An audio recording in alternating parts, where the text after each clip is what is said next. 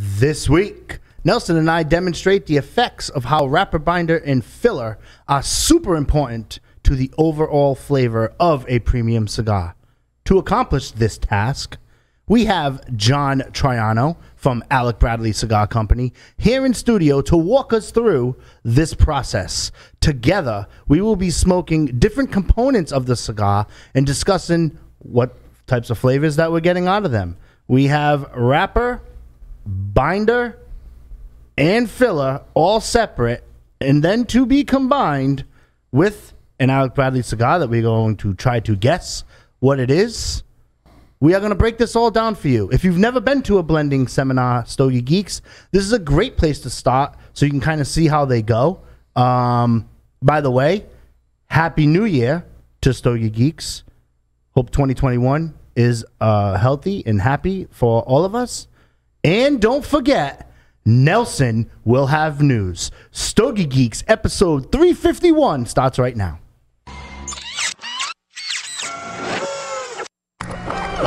This is a Security Weekly production. Broadcasting live from G-Unit Studios in Rhode Island, it's the show where cigars burn slow, ashes fall fast, and cocktails flow steady. It's the Stogie Geek Show. Welcome everyone to the Stogie Geek Show. Joe and I are already silly. Oh yeah. Joe Hozempa, aka Joe Hollywood, is here with me in studio. I'm fired up. So we also have remote Drew, who is remote over in Texas. Look at you. You got some Stogie Geek swag going on in the background. Got my banner. Where are you? Yeah. Oh, yeah. I'm all set up for the Stogie Geek mobile lounge. Confidence. Confidence isn't walking into a room with your nose in the air, thinking you're better than anyone else. It's walking into a room and not having to compare yourself to anyone in the first place.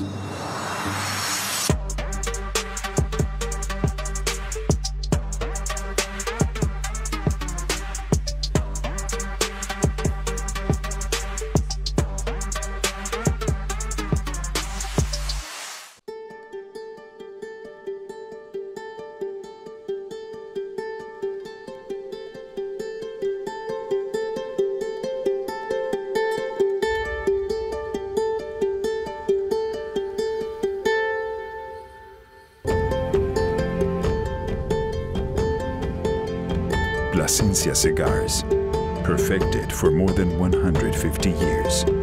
Yours to enjoy now. Havana Cigar Club, located in Warwick, Rhode Island, is a great place to enjoy a drink and a cigar. Stogie Geeks listeners can find a $5 off coupon on our website by clicking the HCC logo. Happy New Year, Stogie Geeks. It is 2021. I am your host, Joe Hozempa. Privilege and an honor to be here. I'm super excited about today. I'm super excited about this year. Just can't wait for Nelson's news segment here on Stogie Geeks. I want to say, hope everyone has had a safe and healthy and happy holiday season and a happy new year. We're back at it. I'm super excited. I want to introduce you to soon-to-be internet sensation, Mr. Nelson. Nice to be back. Happy New Year, Stogie Geeks. Joe, thanks for having me back. I'm super excited to have you back, man. Happy I'm New Year. super excited for this episode. This is going to be a stellar show. This is totally different. I'm really digging this. Yes, yes. The concept of this show, like everything else in Stogie Geeks world, happened 6 months ago, and then it comes to fruition at the Lightning Strike event. And today is the Lightning Strike event. Happy to welcome first time here on Stogie Geeks, John Troiano from Alec Bradley Cigar Company. John, welcome. Thank you very much. It's great to be here. John is without using the cliche word over and over again, John is an OG in the industry. He's been around Do you know for what a that minute. means, John? No, I'm not familiar with it. It's original gangster, John. Okay. John is an OG. He has put together a blending seminar for us. Now, end goal, right, is obviously we all know from listening to Stogie Geeks and new to Stogie Geeks, cigars are made of components, wrapper, binder, and filler, right? The purpose of this is to take the wrapper and binder and filler, get the components, smoke it together, guess the Alec Bradley cigar that they're doing there, in between the commentary, because it would get very boring of just smoking through that, we're going to have some news. We're going to talk about John, his position at Alec Bradley, what he did before, all types of super cool stuff in the industry, maybe some interesting stories and stuff like that. So that is going to be today's show. Next week, we will have Sticks of the Week and continue. But I wanted to kind of treat this separate because it's going to be a super educational learning experience. I'm actually super excited. This is like, for me personally, John, this is where like my Stogie Geeks journey has come to a circle. Right? And what I mean by that is, in my opinion, we all go through little circles and little journeys and whatnot. But I met Paul at a blending seminar. Oh, wow. And so, like, Paul always knew of me, and I knew of Paul. And, you know, I've watched Stogie Geeks way back when. And, like, you know, and then all of a sudden, it's like, you know, it's funny because when I met Paul, he's like, "Hi, I'm Paul Hazdarian." It's like, "Yeah, I know who you are." You know what I mean? And then it's like, you know, "Hi, I'm Joel Zemper." And he's like, "Oh, yeah, you have a radio show, blah, blah, blah." And it's super cool because it's kind of like coming, I don't know. I don't know. At least that's how my brain works. Full circle. At least that's how my brain works. If you've been listening to the show for a while, you know that how my brain works is how my mouth works. And that's either a good thing or a bad thing. Debatable. Right? And then there you go from there. So, John, let's jump into it because we have a lot of smoking to do. We got to cleanse our palate. We have soda water so that we can take it from there. But what's going on here? Well, the first thing we have are 3 Puritos. These Puritos are single leaf tobacco. Mm-hmm. So the filler and the binder are all the same leaf. The number 1 is Jalapa Ligero. Okay. And so the first thing we're going to do is get going Cut and light it up. It's already been cut. Yeah, no cutting needed. I'm taking my... Oh, it's already been cut? Oh, okay. Got to put away the Alec Bradley sponsor cutter, right? Right? Okay, so I guess we're ready to jump in. Let's do it. Sure.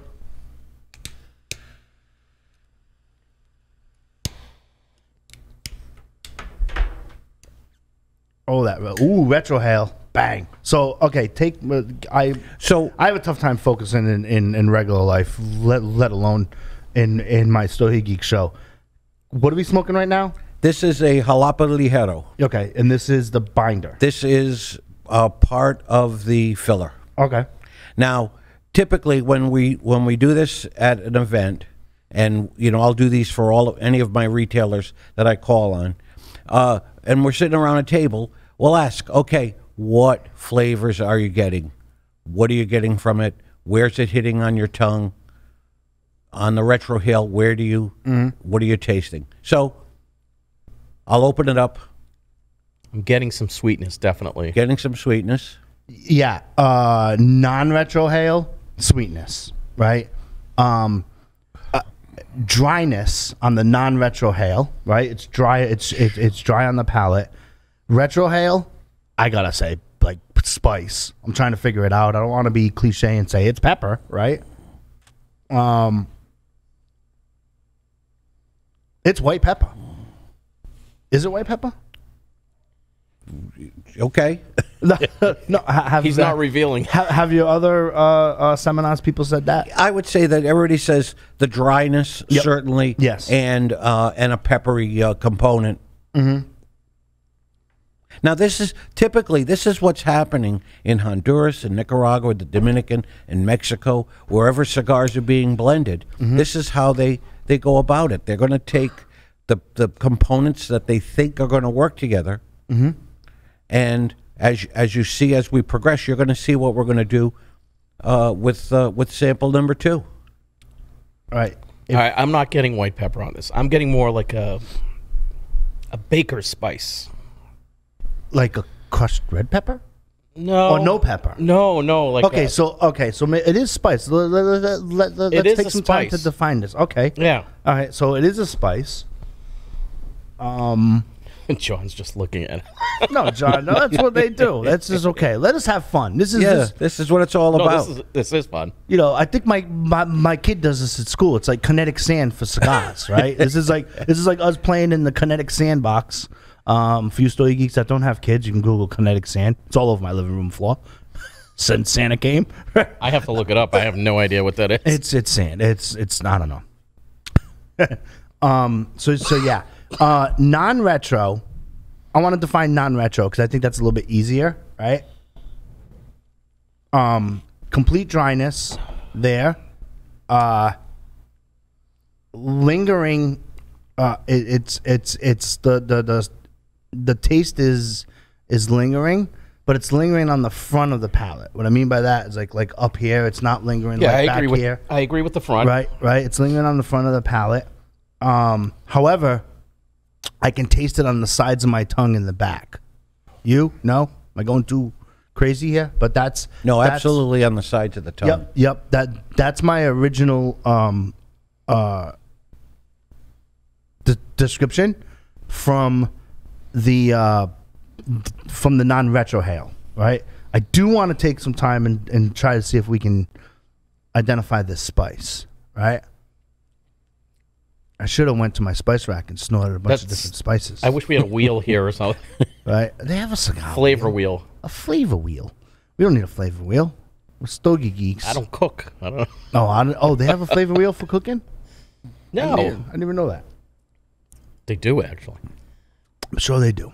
That's crazy. You're right. Like I'm struggling. I'm having the same struggle. I'm getting the spice. I can't. I don't think it's white pepper though. It's. You know what's going to be crazy? Because it's separate, like our minds are trying to do that. And maybe if we, and again, we've never gotten to the other two. The other flavors, yeah. Maybe we'll be like, oh no, that's white pepper, but this is X. You know what I mean? Has that happened in your seminars? Sure. Yeah. Are we remotely close on the retro hail? Absolutely. Okay. The tongue, in the back of the tongue, dryness, certainly. Right. So take us through, if they were to build this, do they actually take the components sometimes and separate them? Yes. Okay. Normally, that's how they do it. I've been to factories in Mexico where I've seen that, and I know that's how we do it down in Honduras and Nicaragua, where we'll take the components. Mm-hmm. And somebody will have an idea. I'm going to have my own blend come out sometime in June or July. Mm-hmm. And I just had an idea of what I thought would work together, put it together when we were in Honduras in 2019, and kept my notes. And when the project came about to do our own blends, I had my notes, put the notes, sent them down to corporate, and they went down to Honduras, put it together, and they tweaked it a little. And from what I gather, just waiting for my samples to come up for me to try. The cigar is pretty tasty. I'm excited to hear and talk about that blend. Anything on citrus? I'm getting a. I was just gonna say, but I was waiting for like everything to settle. Has that retro hail changed? Because yeah, it did. At the finish, yes. I'm getting almost a. Yes. At the finish A of the retro. zestiness. It's a zesty. It's like spraying a lemon up your nose. You know or what I something did, like Joe? that. Is I took a sip of the soda water. I did that too. Yeah. This is fascinating. Yeah, definitely some citrus coming through there. And now the non-retro hail is zingy on the tongue. Penetrating, at least on my palate, more towards the center. Well, it is a Ligeiro. Yeah. And refresh the Story Geeks listener of the components of this. It's from Jalapa Valley. This is from Jalapa. Yep. The Purito number 2 is from Trojes, and it's a Viso, and the last is going to be from Trojes also, and it's a. So the Viso is and the it's a bottom. Viso's in the middle. Okay, in the middle. Well, I always thought above the sand leaves. Okay, yep. But I always thought like it was you have 4 layers and the Viso is on the bottom layer. Is that am I above the Volado? Yeah. Velada. That's right. Okay, I'm getting the V. Yeah. Gotcha. See, I'm going back in my like 2017 curriculum of a leaf. Lots happened since then. The diagram of a leaf. Yeah, I probably still have baby brain.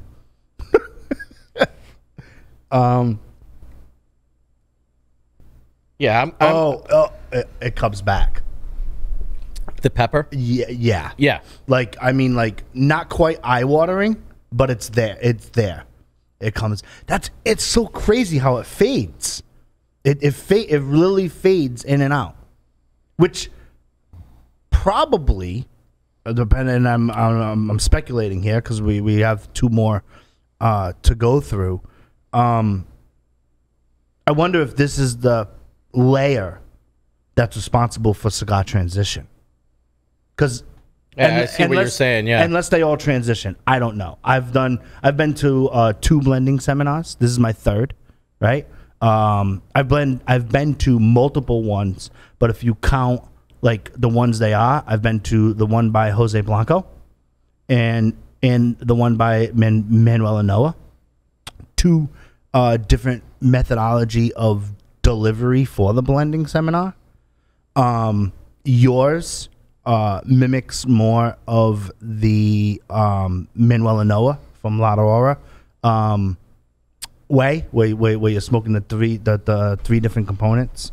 But what they did was they took the Preferito line, and so I think there's 5 at the time off the top of my head with that. If I'm wrong, email Nelson at stoygeeks.com. And then we did that so you can separate that, and that was it was focused on the Preferito line and then bringing them all together there. And then the Jose Blanco one was you had 1 stick. It was 5.5 by probably 54 ring gauge that had the transitions, so it wasn't like a candy cane. I'm sorry, it wasn't like a barber pole. It was more like a sectional cigar that had all of the different sections. And this is, in my opinion, a total separation, right? So, what layer is this? Number 1 of the cigar. That's just part. It's part of the cigar. I'm not sure. Oh yeah, depend on the blend. Sorry. Oh, what a rookie move. Which cigar is it? This is my first episode of Stogie Geeks. So Nelson, as we transition to the next stick, do you have some news for us to kind of? Well, I'm picking up something else. I'm wondering if you're getting it too. Okay. Now, I don't know if this is an expansion on the citrus I was getting because it was subtle, but it's getting a little floral. I'm getting a little floral on it. So I don't know if it's the citrus. No. Yeah, it's yeah. Okay. See, I wish I had I wish I had a piece of paper with a pen, but I'm okay with You need it. a dry erase board. No, I have a computer in front of me, but I don't need a piece of paper or pen. I can go back and watch this. This is probably gonna be the first Story Geek episode I'm gonna go back and watch. I don't have to take notes. I can go to storygeeks.com after this. What? It's been a while since I've been behind the microphone. I'm still in vacation mode. Not that I was ever on vacation, but you know. Yeah, complete.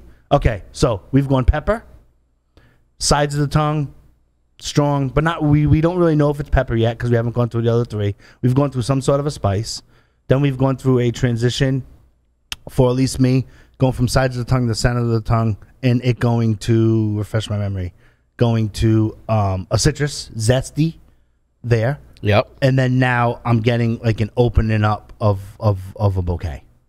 Okay. So Like- yeah. So all right. Yeah, Great. Like honestly, I don't know. It's coming to my head. Here we go. Watch out. All right, what the hell Joe's gonna say next? It's like if I took a freaking dozen roses and like whiffed them at you. Yeah. Like I'm getting. That's- yeah, It's like a passing of a bouquet. Does that make sense? Does that Makes sense. No, Sure. that's a better description than my floral. Well, so absolutely. I'm trying to respect the Story Geeks listeners who are not viewing, right?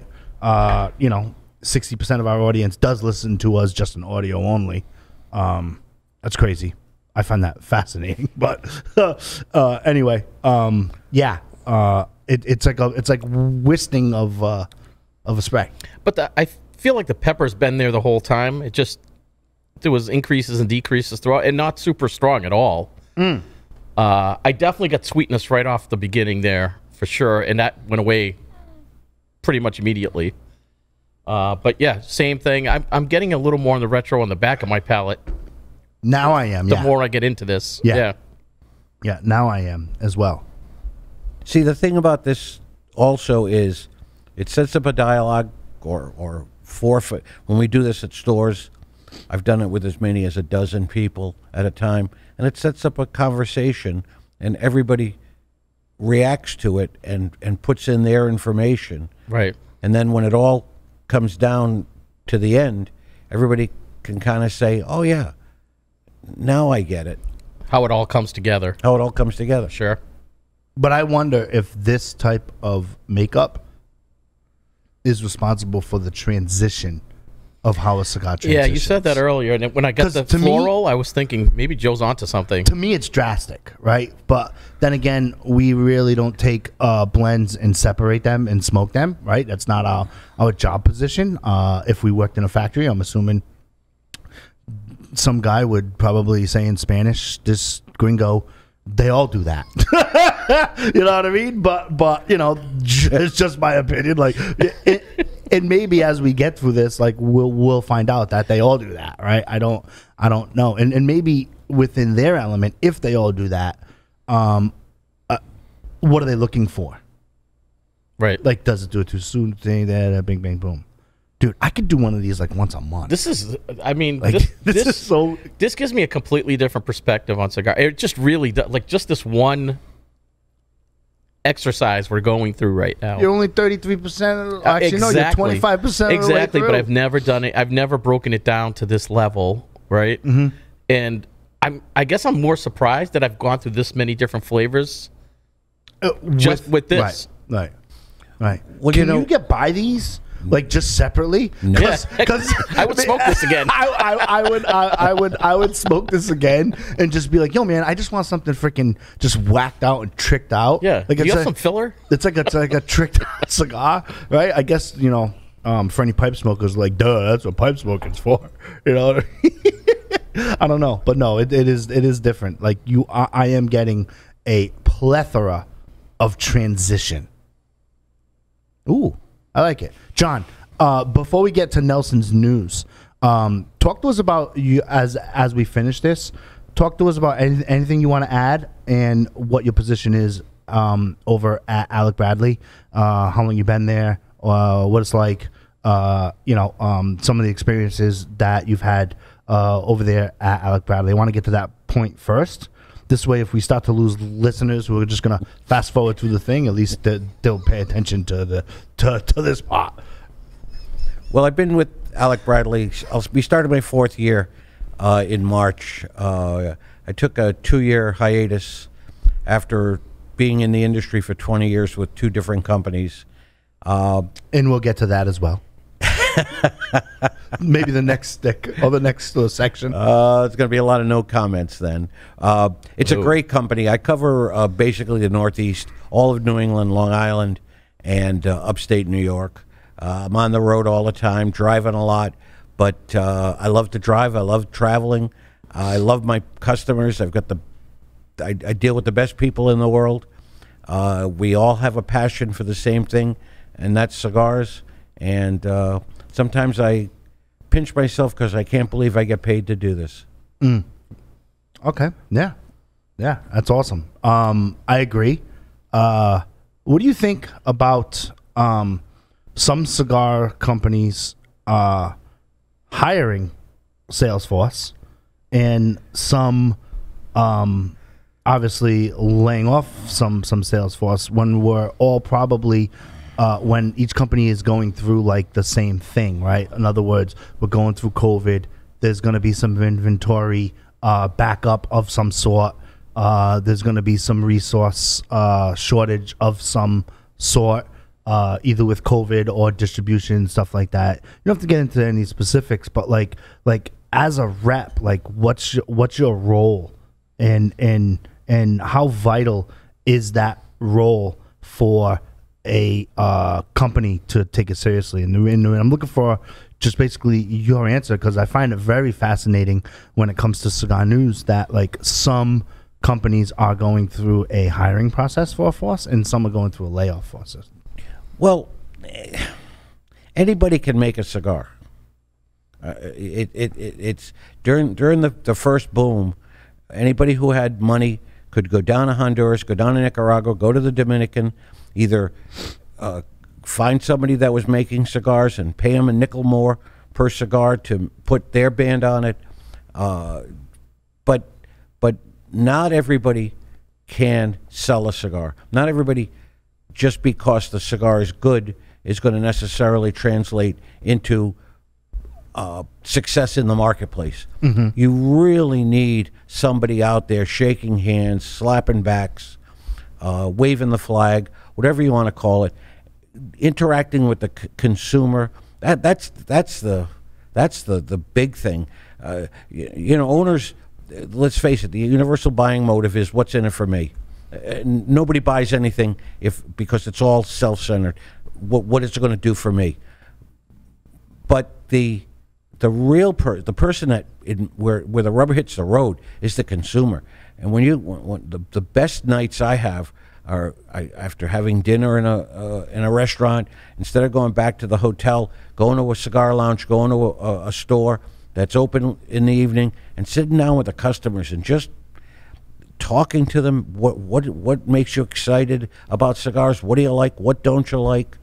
What sizes do you like? Why?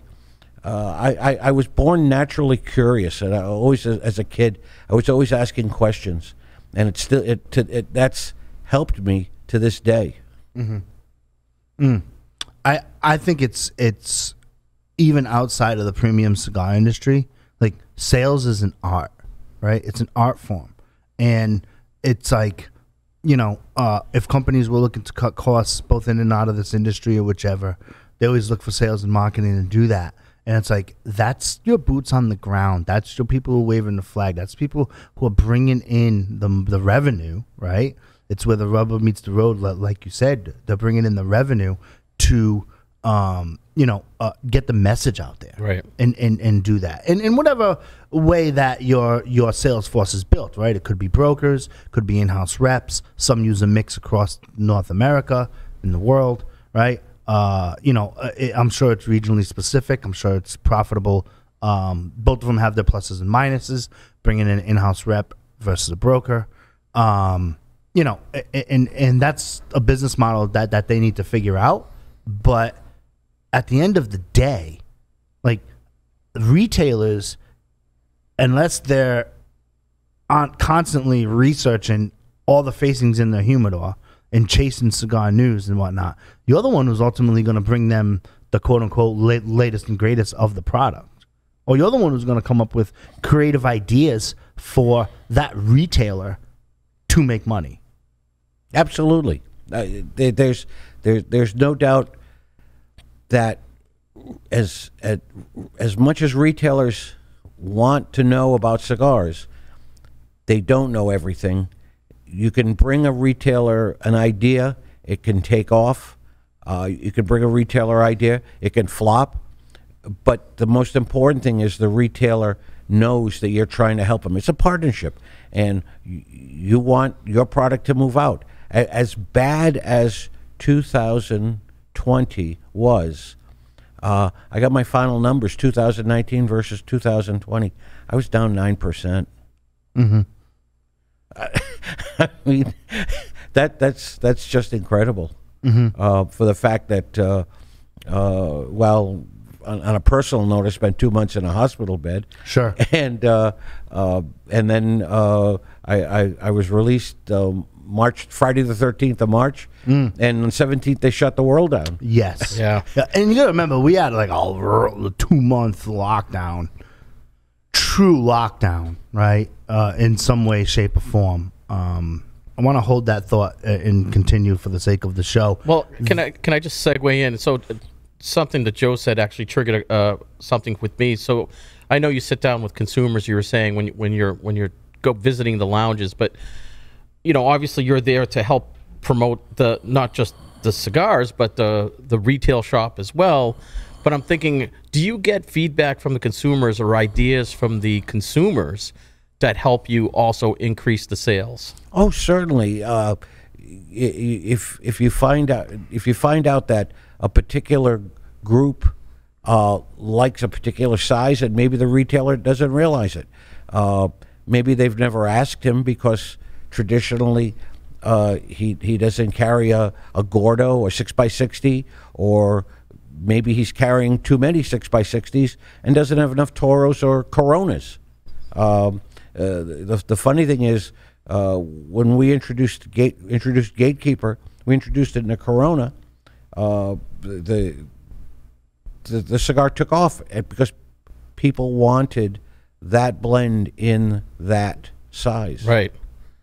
Yeah, and see, I find that interesting because I've had a lot of discussions with retail shop owners, and they're all dealing with the same. They're trying to sell cigars, but at the same time, it's like, how do you pitch these new facings that are coming out, or even existing facings that they have in their humidor? And I think you're hitting on one of the things that's missing, and that's why I think reps are important, because you're getting that interaction, like you just said. You're hearing from consumers things that the shop owner didn't even know, right? Right. Like they should know these things from their own consumers. So I think the reps are the unsung heroes of the cigar industry. Let's continue that thought when we light up the next one. I want to just keep this moving so it's not as boring as a virtual or a listening exercise for the listeners. What's your last thoughts on this? Well, I mean, I liked it. I'm baffled by. I'm going to go back to what Joe kind of hit on, the transitions. I just wasn't expecting that. Yeah, I thought it was going to be a little more consistent throughout. Yeah. I expected it to be that too. Towards the end, flavor profile went back to the original flavor for me. So, a little bit of spice, Nelson's word, pepper, my word. We're gonna hold that thought because we have 2 more sticks to go through there, and then from there, that lingering dryness was relevant throughout, except when that bouquet of not the citrus, but that bouquet we were getting kind of more towards waving roses. The waving roses. I don't know. I'll try to. Absolutely. So, John, it's time to go through the. Actually, we should probably. I'm gonna take a sip of water. Clear the palate. Yeah. Actually, drinking. What are you drinking? Like soda water? Yeah. Is that the right? Yeah. Okay. Now we're on 1-2.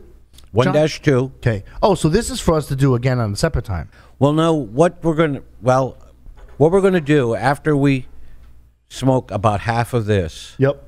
We're gonna light number one, the full number one. Oh, okay. And we're gonna smoke the two together. Oh, okay. Yep. I see. And then we're gonna. I see where you're going. Okay. With this. Okay. Gotcha. So we're not gonna have to necessarily go through the whole transition there. No. Gotcha. Okay. So the number two cigars from the Trojes Valley. It's the Viso. Okay. I'm gonna fire it up. I see the process now. It's coming together. So technically, if we go 1, 2, and 3, it should mimic this. That's the goal. Bingo. See, I did not see that coming. Creamy out of the gate. Oh, I didn't even know. I'm so excited. Really? Cool. John is stoic. He's not giving anything up. He's got his poker face on. I have a tell, but I won't. Oh yeah. Can you buy these? Like, can you? Like, these would sell. Like, I mean, like, yeah. I would just rock these. See, now I'm getting definitely flavor. Creamy in the beginning here. I'm getting flavor on the tip of my tongue, and I'm getting a little pepper too. Okay, Retro Hail is completely not as strong as the first one. 1-1. Viso. Yeah. Right.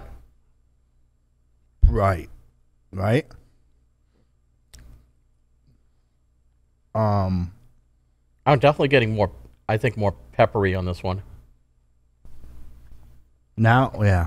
Hold on.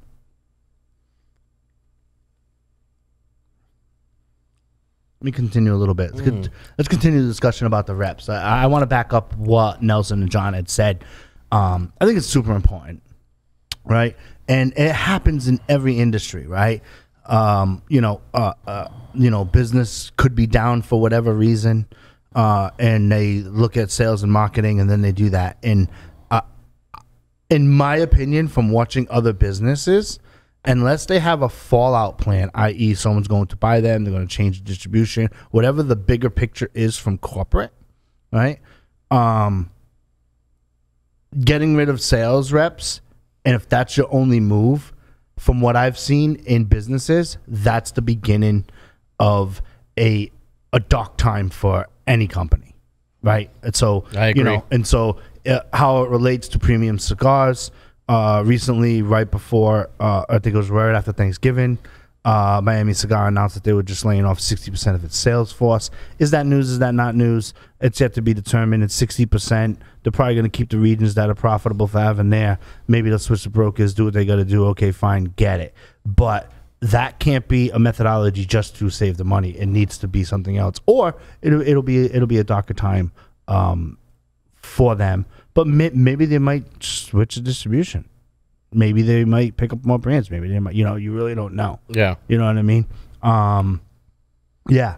So I think it's super important. The only industry that I've ever seen that could do what you just suggested was years ago. Motorola invented the cellular telephone.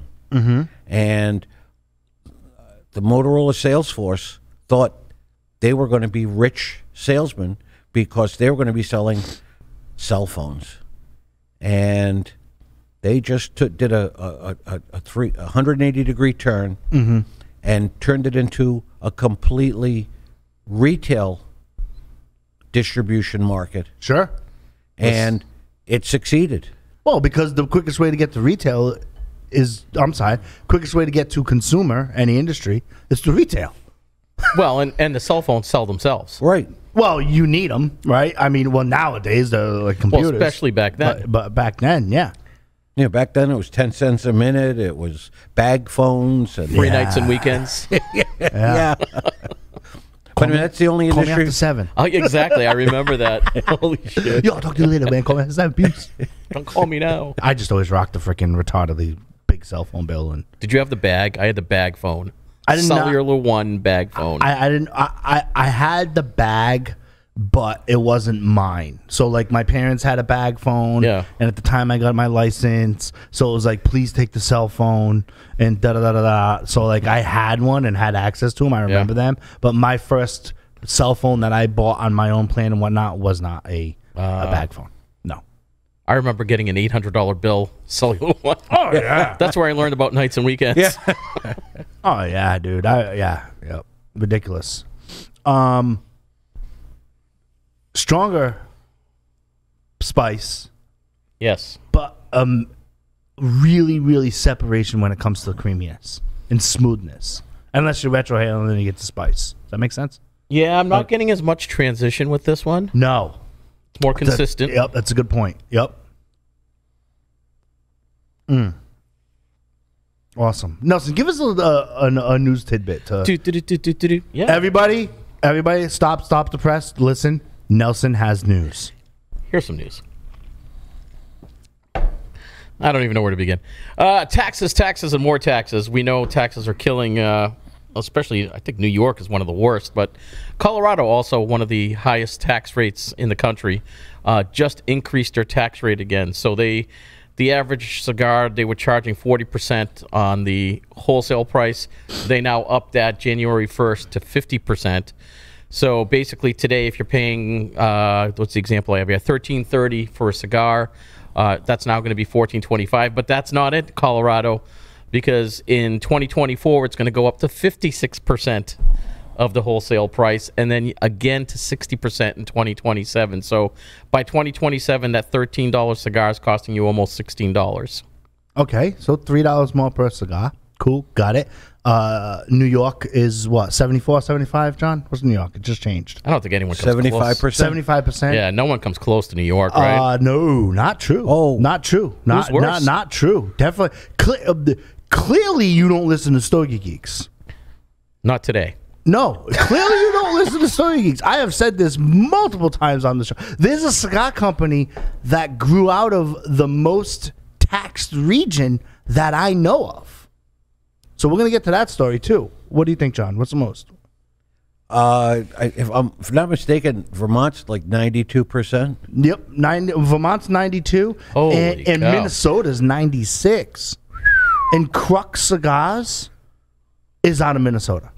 Maroon. So you've had Crux, CRUX? I've had Crux. Yeah, Crux. Yeah, we've interviewed them on the show. Super cool dudes. I've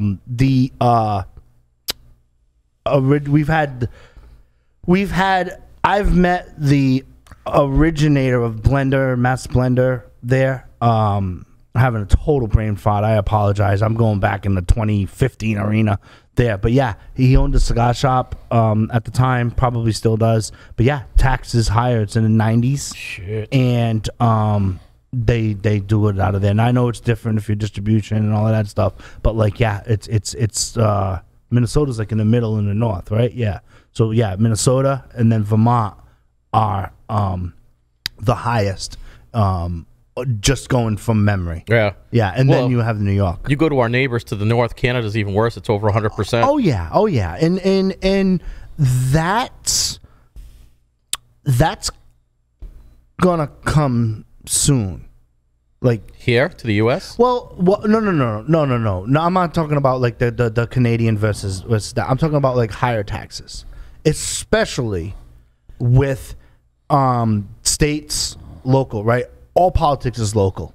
Okay, it starts at local, right? You vote locally. Yeah, sure. You know, it's the local, right? You know, they're gonna be looking for ways to capture revenue, right? And how do you capture revenue? Now, we're fortunate here in the state of Rhode Island where we have a cap tax here at 50 cents. So each stick is capped at 50 cents. Connecticut's the same. Massachusetts is not. It's still 42 or 48%. 40. Okay. Yep. See. So, you know, you know, I would expect like Massachusetts. Now, I know that some retailers had fought in Massachusetts to try to do a cap tax and whatnot. Why would they? Right? If you're Snickers and you're charging $1.50 for a candy bar, making the price up, and now it's taxed at 30 cents a piece because, you know, there's an obesity tax or something like that. Try not to give any politicians any ideas, right? But if there's an obesity tax and whatnot, the Snickers is still going to get is $1.50, right? And then you have the tax, and guess what? Consumers are going to pay more. Getting to your point, that $16 cigar is now $19. Consumers are going to pay. I mean, if you don't believe me, all you do is look at the cigarette tax, right? Rhode Island, I believe it's $4.50 a pack. Just in the state of Rhode Island, 2 years ago, went from $4.25 to $4.50. Now we went to, when I say we, I mean the premium industry of premium cigar industry, cigar retailers of Rhode Island went to the hearing because there was also a effort to take our cap tax and go from 50 to 80, which was on the board there, right? We stayed at 50, but the cigarette tax went from $4.25 to $4.50 here in Rhode Island. Why am I bringing this up? When we all spoke in front of the legislature to plead our cases, like there were retail stores talking about like cigarettes and lottery are the lead-in. It's not the gas of the gas station. Wow. So more people, and they had the numbers, and to me it was a fascinating time because it's like the numbers like 60 or 80, not 80, like 60 or 70% of the consumers stop at the gas station for cigarettes and lottery. But I think the original point you were making was that regardless of the cigarette taxes going up, they're still buying it. Of course they are. Right. Of course they are. That's my point. Yeah. You know what I mean? Like that's my point. Was I not making my point? Probably wasn't making my point. What else is new? Well, we get the lottery and cigarettes. No, because I wanted to prove that consumer behavior is not going to be influenced by tax. And that's where I think a lot of retailer. Now, there will be some who say, "Oh, no." But like at the end of the day, you want your cigar. Well, you know, you need your cigarette. You know but do you think, and if we go down a rabbit hole, Joe, shut me up, but do you think, will it change? Granted, yes, let's say we all agree they're going to keep smoking cigars, right? But do they pivot to lower price cigars now? Because maybe the ones they were buying are too high. Because I'm wondering if that's what happened with the cigarette industry, right? Did they go from, hey, I'm buying Marlboros to I'm buying, I don't know what a crappy cigarette brand is. But I don't know. Yeah, whatever. Yeah, I got you. Walmart cigarettes, Sure. I don't know. Like, I'm wondering if that would happen to the industry. Oh, it does. It does. It does for some consumer. Remember, consumer behavior, and I want to get to this on a sales point with John, maybe in the next stick, about how like some sticks go hot, and then they go cold. It's like a freaking horse, right? This horse is ready to run the Preakness, and then all of a sudden the freaking horse gets in the mud and stops and doesn't move, right? Right? We'll get to that type of consumer behavior, but consumer behavior gets judged in buckets, right? They call it economies of scale, right?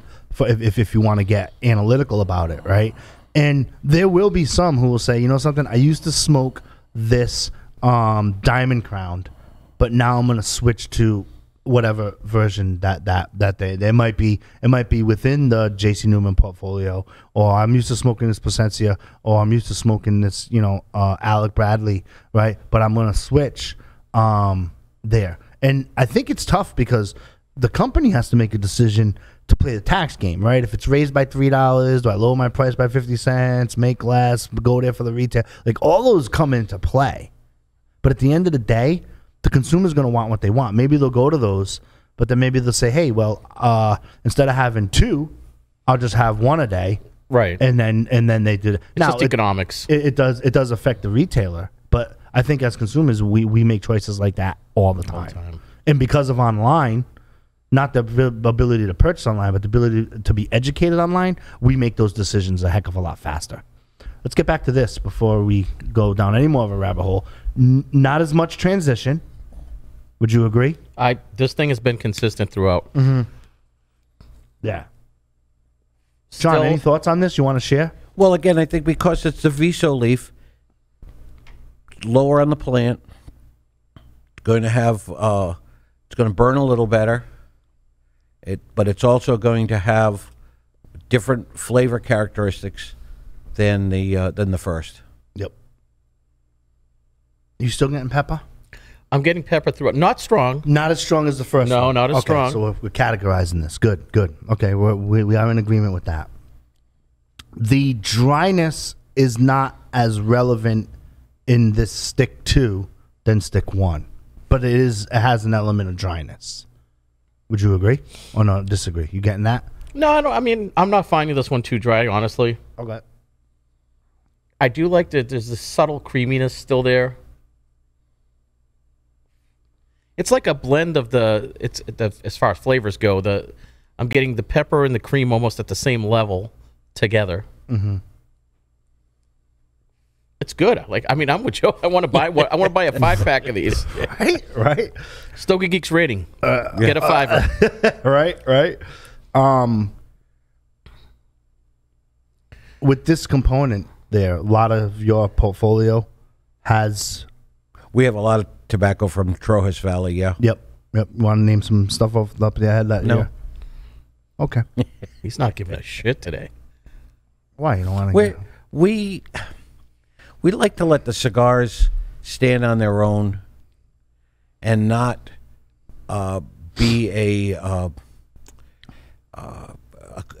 the where it's from being a crutch, where some people might say, I don't like Trojes. Perfect example, San Andres Maduro. Mm-hmm. There are people who love it. There are people who don't like it. And if you identify yourself as a San Andres Maduro, you're going to take a certain percentage of your market away. If you turn around and say, well, this is a sun-grown, and all of a sudden it takes that with the people who say, I don't like Maduro. Mm-hmm. So, we haven't really talked about strength. Okay. As far as comparing to this is definitely a little stronger for me than the first one. Yes. The first one was more entertaining. Yeah, it was more interesting, and there's definitely more. It was a bigger journey than this one, but I would smoke this again. But the other one definitely had more to offer. Right. Okay. Okay. Okay. I like it. So now, Oh, we're going on. John's moving us along. Johnny and Goose love it. Okay, we're moving on. so now you're going to take. Hold on. I'm going to take a sip of Bloody Mary, then cleanse my palate. Hold on. No, go ahead, John. You're going to take 1 and 2. Hold them together. Okay. Kind of like if you're. Like a culebra. Okay, If- so yeah, this is if so you're- for the purposes of demonstration, this is done. Yeah. Okay, cool. Yeah, we All can right. go back to the. Oh, so now we're doing 1 and 2. We're not doing 1, 2, and 3. We're going to do 1 and 2. Oh, okay. Wow, I'm getting. This is my party. It's his show. All right. I would have. See, this is why I don't do blending seminars. I would have done this totally differently. Let's smoke 3 first. I Wait. like 3. So we're lighting these two together? No, you can light 1 and 1, however you feel comfortable. Come on, dude. It's like a come on. You never did this when you were a kid. So 1 and 2 together. Are we gonna get to analyze 3 by itself? Absolutely. Okay, cool. If not, I was just gonna say, okay, we're gonna pause. I'm gonna analyze 3 then. Cool.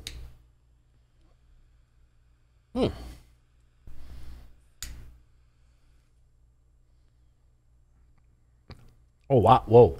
Okay, hold on. Very interesting. Hold on. I am not talented, Joe.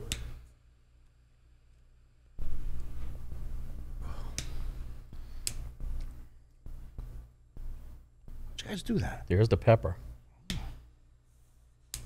Okay, I think I'm ready. Yeah, it wasn't easy. Well, all right. Well, It's not just you, you're Joe. rookies. All right. Okay. Holy pepper. Right? Oh wow. Whoa. That like if you watch that on video, you literally saw me jump up like out of my seat. Holy Definitely pepper. some strength there. Dude, we're talking eye-watering pepper. Like they got me. Like I jumped up, I jolted like that. I wasn't expecting that, I was especially after not smoking the first 2. I was not expecting that, John. Okay, let's all right, let me grab onto my seat. Buckle up. Okay.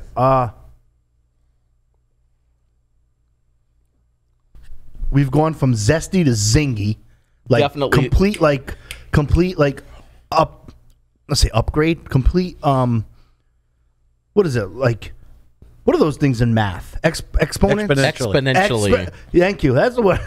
That's the word I'm looking for. Dude, we've upgraded here. This is getting complex.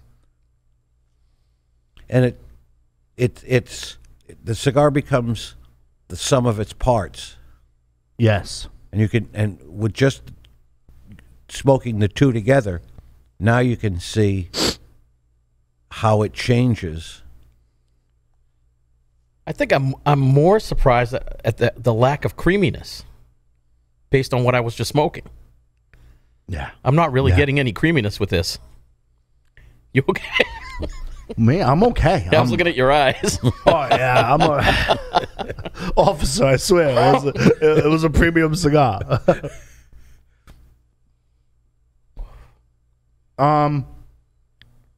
Ooh, Oh, there's. lemon.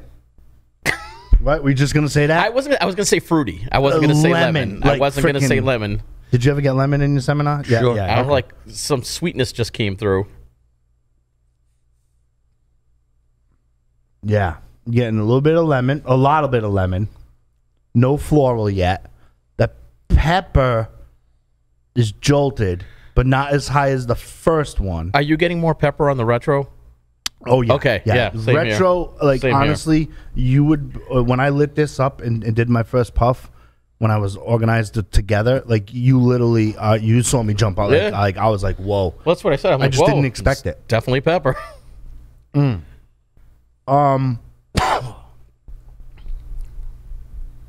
Yeah, a lot of pepper. Yeah, a lot of pepper. Super cool. Pepper and lemon. Yeah, weird. Yeah. Wow. I don't know if I got. I'm trying not to let you get in my head with the lemon. I'm sorry. I'll shut up. Promise? No. No. Wow. Okay, so we're What are we doing now? gonna stop these 2. Zesty. Are we going Stop back to these two? Yeah. Okay, because I was like, I kind of want to yeah, continue. keep going. All right, Yeah. okay. But now we're gonna go to 3. Okay. 3 is again from the Trojos Valley. It's Ligero. Ligero. I still get that pepper. I still get that pepper in my mouth. Yeah.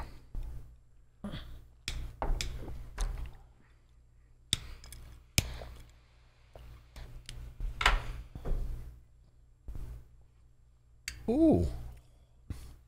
Different. You gotta sell these separately. Oh, very hold on. I'm hoping it's not the soda water.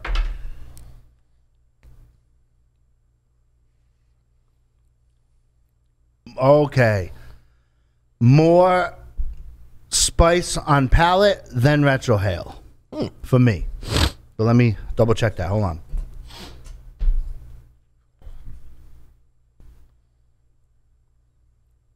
Nope. It's still got a good pepper. Definitely pepper. Yeah, definitely pepper. Almost around the whole. Yes. tongue. Yep. Definitely. This is just straight Ligero. Straight Ligero. This is just one leaf. Purito. Wow. That's like all I'm getting is pepper. I can see where this is coming together. Well, it is called a blending seminar, Captain Obvious. Right. No, I can see where this is going. Yeah. I think I'm waiting for something else to come in. Yeah, so having burned through all three, the first one was more transitional, just to recap. Agreed. Zest, well, pepper or spice, a zest, and then a floral. And then going back to a little bit of a zest and pepper. So more transition. Second one, consistent and creamy and pepper. And third. All right, this is the best way I can describe what I'm getting. Campfire. Yeah. I'm getting like campfire right now. Yeah. And I've never heard of that, but I've never really understood. I'm getting campfire. Yeah. Yeah. And this I want more of. This is really good. Definitely.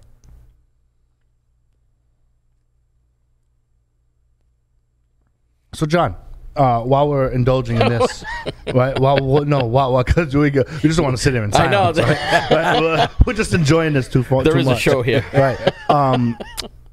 What do you do as a sales rep, and what have you done? Obviously, over the past 20 change years that you've been in the industry, like, and I know this is like the secret sauce of like a sales rep, right? You have one blend, people love it. Your retailers call you up and say, hey, I know I ordered 10 boxes, but I need 5 more of X, right? Whatever X is, as time goes on, X always changes its component, right? Which one it is, it's hot. The customers love it. When you see the customers, they're giving you high fives. We love it. The retailer, John, I love it. It's great. Send me more. And without any rhyme or reason, that ride's over. Like, I'm sure that's happened throughout your whole 20 years, right? Oh, absolutely. Right. So that whole concept of bringing that and doing that there, like, how do you go through those obstacles? Because I think that would be the biggest challenge as a sales rep, trying to find the balance of what goes in the car deal, in the car business. They say there's an ass for every seat. And same thing in the cigar business. There's a blend for every smoker. And a lot of times when a blend is hot, when a blend is new, it encompasses everybody. Yes. But eventually, the tide, as the water lowers, it seeks its own level, and you do always have customers for those cigars that were hot a year ago. But you now have to hope that the company is doing enough work in research and development to come up with something that's going to replace that particular cigar. There are some cigars that just sell. I mean, look at when I started in this industry, there were a quarter of the manufacturers there are today. Correct. But General Cigar is still selling Hoyo de Monterey's. Altadis is still selling Romeo 1875s and H. Upmans. Sure, they've all had brand extensions, right? But that core brands, those cores are just smoked by a lot of people. You don't necessarily see it happening in cigar stores, where it's in many cases it's what's new and exciting. But you see it happening in liquor stores, in convenience stores with humidors, where that's the cigar that bread and butter cigar is what's selling in those maybe non-traditional smoke shops. Okay, yeah, I'm following you. Yeah. I mean, they do have their call line, and that is super important. You have a call line over there, sure, Alec Bradley. Let's take some time and talk about that unless we need to transition out of. No, we can. You got a couple more minutes on that? Yeah, sure. Yeah, I want to talk about some of the call lines because I think it's very important for Stogie Geek listeners to understand that it's natural for us to really like something in 2019 and not be. It's a natural thing, and for a consumer to like really want this, and this was my 2019 choice, whatever, and then I'm kind of over it. Is their palate going stale? If you have filet mignon every day, and then you go to a nice steak restaurant, it won't be as nice than if you go to like a really nice restaurant and have it there. Or has it evolved? Or that's a great question too, right? Has the industry, with the influx of more blends, brands, collaboration, regions, factories coming out, the boutique revolution, as I like to dub it, the Nicaraguan boom, as I like to dub it, the influx, the demand for the cigar consumer to want more and more Nicaraguan there, from a consumer standpoint, like, it's a natural thing to want to transition. So it always drove me crazy when you meet the one guy, a gal in a shop. I only smoke X, and that's that. Yeah, it happens all the time. Like, dude, or chica, you're denying yourself of much pleasure. Right? Well, I went on a diet a few years ago and decided I was going to try keto. And one of the things about keto was I could have all of the meat and cheese and bacon and everything I wanted. And so for breakfast, it would be 2 Egg McMuffins without the McMuffin. Gotcha. The thought of eating an Egg McMuffin without the McMuffin right now turns my stomach, because you reach a point where it just they don't, there's no satisfaction eating them. The taste gets on your nerves. It gets old. And it gets old. Right now, if you're a cigar smoker, you are smoking the best cigars that have ever been rolled in the history of this industry. Even with the staple companies even with the staple companies, the collaborations that you mentioned before. AJ Fernandez is doing things with Altadis, and Jesus Fuego is doing things with Alec Bradley, and it's a different set of eyes. It's a different set of taste buds. It's a different mentality that goes along with these different companies, with these different blenders, and they bring an excitement to the industry that we really didn't have during the first cigar boom. I want to talk about the cigar boom. And John's an OG. We can get some answers on that. Is it time to transition? And I'm only asking because I'm even on sticks. Well, yeah, let's take 1, 2, and 3. Okay. Oh. My 3 shorter now. Well, now that's why I gave you 2. I was timed it. I knew where John was going now because there's less choices. Wow, Captain Obvious. Yeah, I know. That's what all my critics say. Alrighty. This is gonna be interesting. Yeah, if I don't burn my freaking fingers trying to light it, but that's good. Okay. I think I'm good. I hope I'm good. Am I good? What's the technique for holding 3 cigarillos? John can do it. And I know. John does it in one hand. Nelson and I. For those of you watching, they're like, yeah, John's the OG, man. He's just like, yo, this is it. Look at Joe. I feel like I'm about like reefer madness. Joe's two-handing these suckers right now. Oh my god! Wow! Oh, you guys are smart. You guys are wicked smart. Gotcha. Now, I don't know about you, and I know how much you guys like the burritos, but this tastes like a cigar. Wow. Now my palate's like normal, not saying normalized, but it's to what I've expected, right? And so not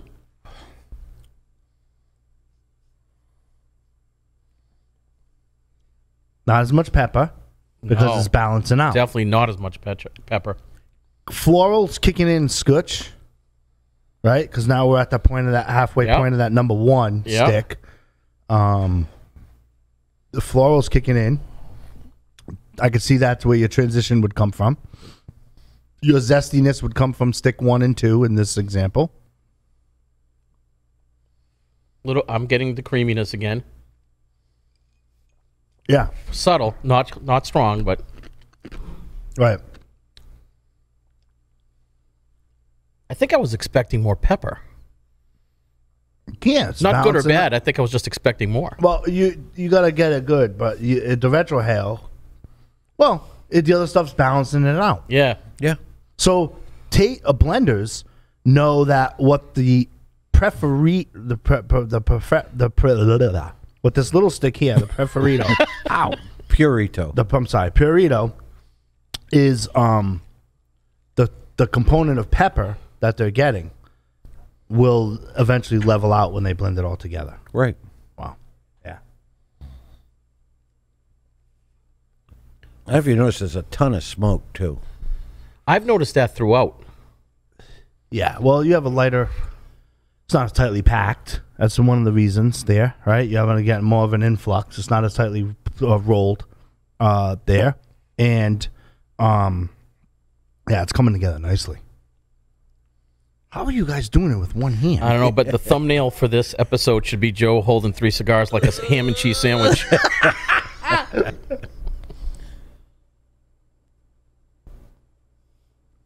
Yeah, you get a lot more smoke, a little bit less pepper, but now it's balanced out.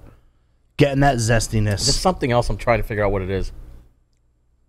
You're getting that creaminess. Yeah. Yeah, I think it's the zest. I'm definitely getting the zest. Yep. This has certainly been an eye-opening experiment. I'm going to be surprised to hear what this ends up being because, I mean, I haven't smoked every Alec Bradley, but I don't think I've smoked this Alec Bradley because I think I'd remember this. Oh, wow. And so all of these 3 are in this one. Right. Wow. I wonder how it'll compare, the ham sandwich style to a fully hand-rolled cigar. And sandwich might taste better. That's what I'm thinking. Yeah, I'm kind of going with that, but because you got to remember, as they're separate. Whoa! I feel like I'm on like a freaking episode of Reefer Madness over here. Right? As they're separate, they're aging or relaxing or curing, whatever adjective you want to use, right? Or verb, right? In that matter, in their own separate element.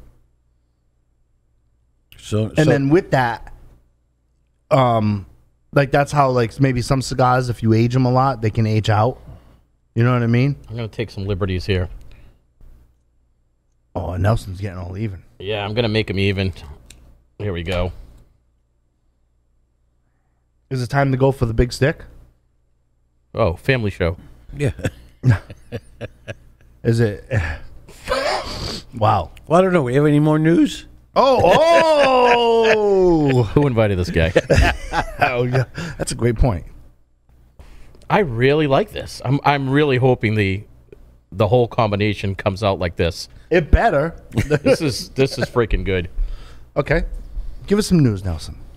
Well, I thought this is actually a quick little discussion we can have. So, Tobacco Business Magazine did surveys of retailers throughout the country in 2020, and I just pulled out some stats I thought was interesting, and I'd like to get Joe's. And John, you're from the industry, so we'd definitely like to get your thoughts on it too. So, they asked, how would you describe your store's 2020 sales performance? Right. So, was there an increase in sales, decrease in sales, stagnant, flat sales? So, which category you think had the most? Well. Just sticks or bars? Cigars. Okay, just cigars. Just cigars, I would say up. Up, yeah. Up, yeah. If they're just doing the point of purchase of just premium cigars, definitely up because of consumer behavior. You have a lockdown. I want to buy more. I'm not traveling on family vacation, so I have disposable income. I would say up all day with that. Overall business model, if you include alcohol and foot traffic and all of that, I would say down. No. But if you're talking just sticks, I would say they've experienced an increase of stick sales. And we've been talking about this on the show for a few months at least that I know of. What's the impact of the pandemic and all that? And it's 85% stayed flat or went up. 70% of that was up. There was an increase in sales. So that speaks volumes, and I think one of the things we talked about on the show is there's more cigar smokers that were created in 2020 than in the last few years. And I think it's for the reasons Joe just outlined. You gonna be all right? No. Do 1 and 3. Oh, you changed it up? Well, yeah, I gotta, 1 and 3. All right, here we go. Nelson, 1 and 3. Mid news. It's called Stogie Geeks, not John Troiano Geeks. No, I gotta. Oh yeah, this is the jam. This is a completely different cigar. Again, two header leaves. Oh wow, do that retro ale. That's like all pepper. So. Yeah. Oh my God! All right, here we go. Holy cow, that was awesome. Okay, continue with your story. I'm sorry. Right. Next one. There's only 3. Which cigar brand is the most popular in your store? Retail store? Retail store. Oof. Just brand, not stick. Brand. Yeah. Brand. Considering that not all shops are smart enough to carry Arturo Fuente, Padron, or Davidoff, I'd have to go with Drew. Okay. John? Well, I know I've read a bunch of different other studies, and I'd probably go with Fuente or Padron. Okay. Drew Estate, number 1. No. Booyah. Yeah. Padron, number 2. Perdomo, number 3. And Arturo Fuente was number 4. Oliva came in 5th. Yeah. See, like I said, I based it on not all shops go for that buy-in of Padron. Yeah. And not all shops. And Fuente. And well, not so much for Fuente because they kind of be a get them when you get them. You get them when you get them. And not all shops, at least here in the Northeast that I know of, do a Davidoff buy-in. So, actually shocked that Davidoff didn't even play in the top 5. Not even there. Not shocked at Perdomo. Perdomo does extremely well in retailers. But the same reason you gave for Padron and Fuente, isn't that even more true of Davidoff? What do you mean? I'm sorry. That, like, a lot of places either don't carry them or they don't bother carrying them. I don't think Davidoff is because they don't bother carrying them. I think it's just the cost of carrying them. Mm-hmm. Or the barrier to entry. Sure. Yeah. Sure. All right, last one. What is the most popular cigar size sold in your store?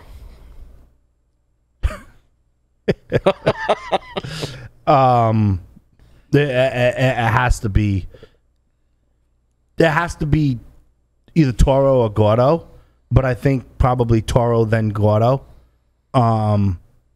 If it were me, I'm a Robusto, as I've expressed there. But if I was, it has to be Toro. Toro, John, what would you sell the most of? Toro. Yeah, Toro. Yeah. Toro's my final answer. Toro number 1, Robusto was number 2, Gordo number 3. So you hit on Gordo. Really? Yeah. Gordo number. I'm sure. Well, okay. Yeah. Only 11% of the store. Over 60% of the stores said Toro was their number 1.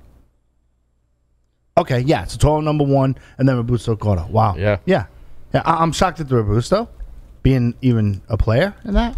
Well, wasn't Robusto the number 1 size like back in the 90s? Oh, we're gonna get to the boom when we talk about this. Let's. All right. Well, can we get to this? No, there's time. There's time. when I first started in the industry, I had Fairfield County as part of my territory, and the number 1 selling cigar in Fairfield County was the Robusto, and the reason being, gentleman parked his car at the train station, walked into the newsstand, wanted a cigar for lunchtime, picked up a Robusto because that's the amount of time he had to have it. That's why you like it, Joe, right? Yeah, I like it because of convenience. And also, on the way home, he stopped in. If he didn't have one at lunchtime, he stopped in because his drive home was going to be able to afford him the ability to smoke a Robusto. Yeah, yeah. I that's a good point too. I like Robustos for taste, right? I'm not a Gordo guy at all. I have smoked them obviously in there, but I've never been on that kick. But the Robusto flavor wise for me is where it's at with that smaller engage. But yeah, Toro. But that's a good point too in the boom where people, I remember lunchtime. Like I remember having a smoking jacket because I worked for corporate. And I didn't want to, and I would have a separate blazer that I wore every day when I smoked, right? Because when you work in corporate and cubicle land, you take off your blazer, you put it on the back of your chair, and then you go. But I would have a smoking jacket. Are there pictures of this somewhere? Yeah, in the trunk of my car. Yeah, I would have a smoking jacket. No, I'd have a smoking jacket in the summertime in New England. You go out and you smoke, and then you're chilling. That's when you could smoke. And then you smoke or whatever, and then you take it off, and then you put on your other jacket, and you're golden. You know what I mean? I don't know, just different things you pick up on and whatnot. I wish people bring back the smoking jacket, but that's another episode. Totally. I keep changing my configurations with these, by the way. John, is this next on the? This is it. This is it. So now. grand finale. The reveal. Now, one of the things I stress. No, hold on, quiet. I got it from here. Cotton Light. No, I'm only kidding. God.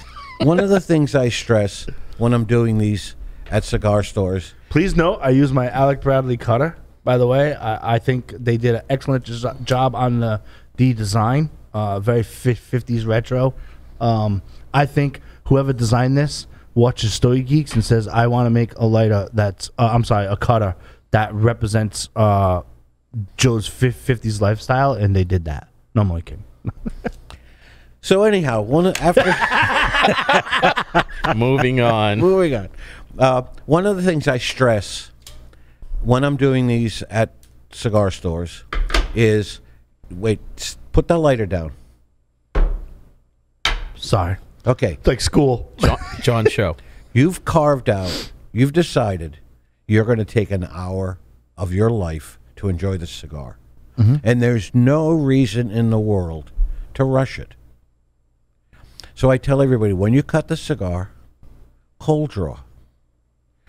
Taste the tobacco before it's been lit. Taste the tobacco on the tip of your tongue to get that flavor. It's not, we're not in a hurry. Correct. I do, usually, I promise. You could tell a lot about a cigar in the cold draw.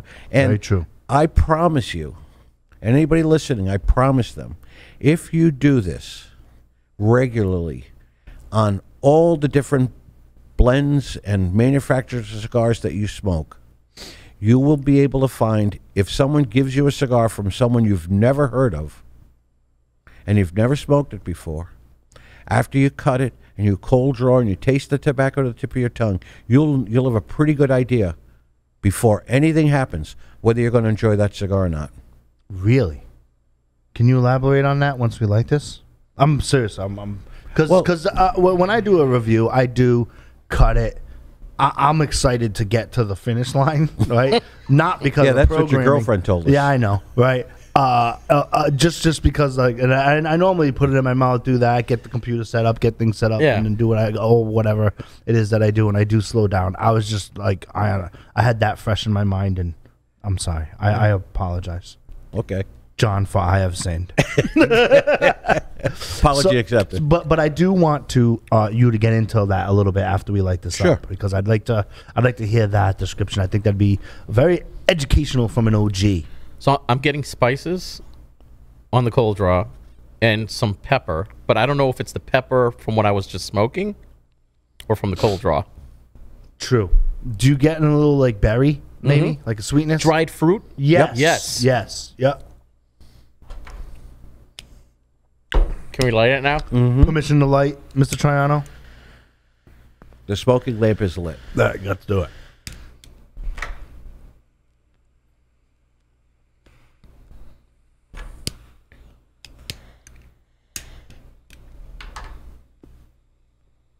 Oh, yeah. All right. Go ahead, John. Now, all three components that you smoked are in this cigar.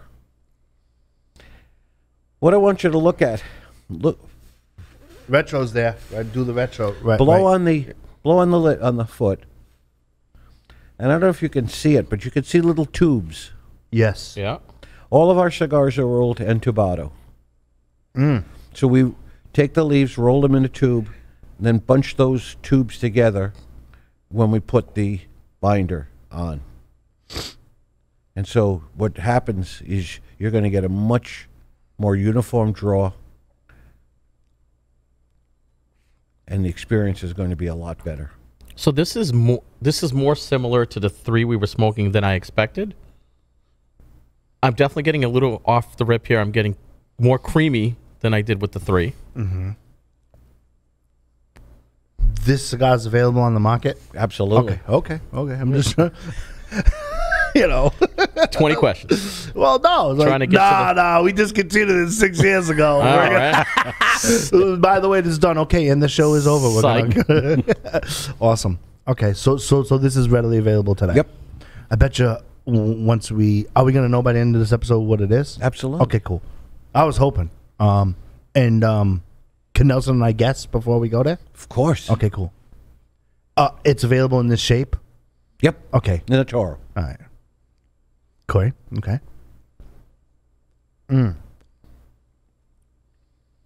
So flavor diagnosis, you're getting that punchy pepper right there. I do get that lingering flavor hanging around, right? Picking up that zesty. Floral bouquet hasn't come in quite yet, but I'm not sure getting it any will. floral. I'm sure it will. For the sake of you watching, we're not going to burn through this whole cigar. We're just going to. That would make for a long show. That would make for a long show, but we're just going to. When we cut to Mike and do that, we're going to sit and enjoy and continue our conversation. But I just want to let you know that for those of you who have been patiently watching for the last hour and 20-something minutes, it's not going to be another 2 hours for us to finish this show. There, just quick programming note. Now, one of the things I was going that we've done in the past is I've taken a razor blade and scored the wrapper and then peeled off about the first 3/8 of an inch of the wrapper. Yes. Now, years ago, there was a store in Providence. Friday nights were somebody brought a bottle of scotch in, and we'd sit around for hours smoking cigars and talking about cigars. And it was suggested by the manager that we do that just to see how the flavor, how the the wrapper affects the flavor of the whole cigar. So again, cutting off that 3/8 of an inch or so, when you were first smoking, you were smoking filler and binder, and then when it hit the wrapper, the whole profile changed. Changed, yeah. 40 to 60% of the flavor of a cigar comes from the wrapper. We also used to sit down with a calculator and a legal pad and try to figure out how does the thickness of a cigar change the flavor.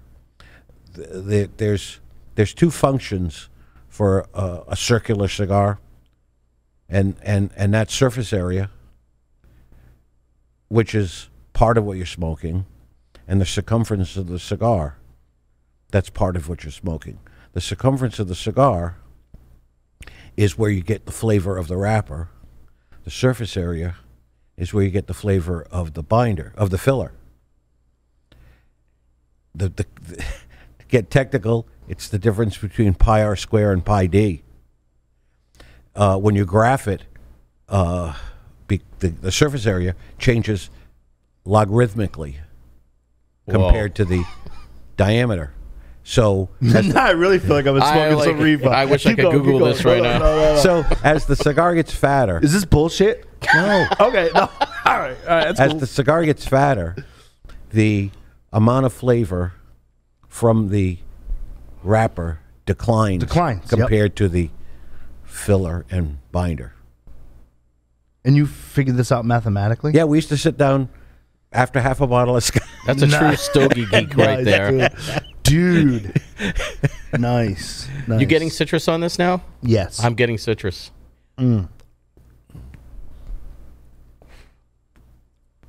Yeah. It does smoke differently though than all three together. Yeah. But I mean, it's constructed differently too. And also the tobaccos have had an opportunity to marry. Yeah. Absolutely. What do we guess? Well, we have to talk about the boom. I don't have a guess yet. And then we have to talk about some news, Nelson. You have more news? Let's do news and then boom, and then we'll do some final wrap ups on this, and then and that'll be the show. I think it's awesome. And then we'll guess. Well, and there's a reveal, right? Yeah. Smoke In has the Great Smoke coming out. The Great Smoke 2021. They do this every year. Obviously, as other events, it's going to be virtual, although they are going to have a small studio audience. Very, very. I think the tickets are actually sold out, but it takes place February 20th. It's a cool event. There's someone, Steve Saka's there. Melanie Cisco from, well, she's not really from anything. She's like a Fuente influencer, I guess. What? Go ahead. No. Oh. Okay. And and a cast of other folks that are going to be attending there. They keep updating the site with who's going to be there. They also have entertainment that's going to be there. They have comedians. They have magicians. It's 8 hours of virtual smoking event. That's cool. There is a side event, which I wish I was in Florida. Steve Saka is going to be doing a barbecue down in Florida for the event. And he has the Meat Lover cigar, so he's going to be doing a Meat Lover's barbecue with ribs and steaks. It's like, I forget how much it is, like $100-something to attend. Good times. But you can get your quote-unquote ticket for the virtual event. It's $169 for the ticket. It includes a huge swag bag. It's over $425 value. There's 40 cigars in there, including Alec Bradley. That's in there as well.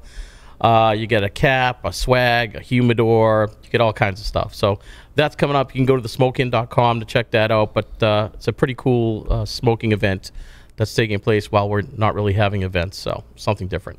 Yeah, I think virtual events are a thing, and they are going to be a thing. Working in cybersecurity field, 8 hours of content on a daily basis is pretty easy.